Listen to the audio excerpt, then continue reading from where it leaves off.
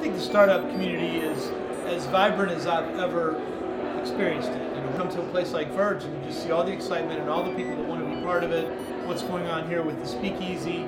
It's just we've got a great startup community. I'm pretty excited about it. And so somebody to talk to, kind of no matter what is going on. The funding is definitely grown here and it's good, but just the relationships are probably the most important thing to me. I think there's a great variety of ideas, which is really exciting. I think we have a dynamic and diverse group of people and talents.